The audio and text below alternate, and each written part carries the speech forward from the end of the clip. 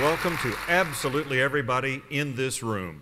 As Las Vegas performer and magician Penn Jillette of the group Penn and Teller once told me, and he performs at the Rio here in Las Vegas, for every dollar you gamble in Las Vegas, you might get 90 cents back, and the proprietor will tell you, you got a good deal.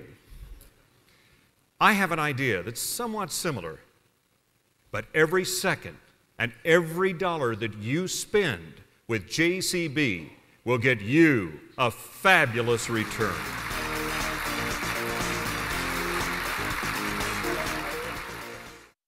Hi, I'm Bob Losure, and I'm here with Dick Enberg to tell you about the world's first real estate network. Bob Losure is an award-winning journalist, and we're thrilled that he's on board to anchor our daily news segments. Thank you for joining us. I'm Bob Losure, and coming up on DNN Real Estate News, the Fannie Mae accounting scandals are spreading. Now a big financial firm involved is going to court as well. From our studio, I report daily on the latest local, national, and international stories that affect everyone who has a stake in the real estate world. Mr. Trump, there's a lot of talk here in Southern California that the market may have peaked somewhat, that indeed those higher-end homes are not selling as quickly as they did even 6 months ago.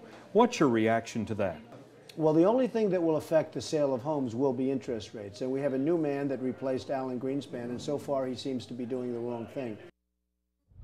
It's almost impossible to pick up a newspaper or turn on a local TV news program without seeing one horror story after another about someone's life in ruins because of identity theft. That's why Total Guard, powered by ID Secure, is the one that gives you 5-star protection.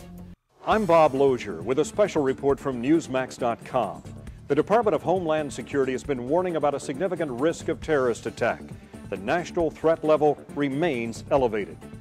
Homeland Security advises every family to own an emergency radio for severe weather, power failures, even terrorism. I've reported on a lot of emerging technology stories, and Magic Jack is the real deal. That's why it's received so much news coverage since its launch.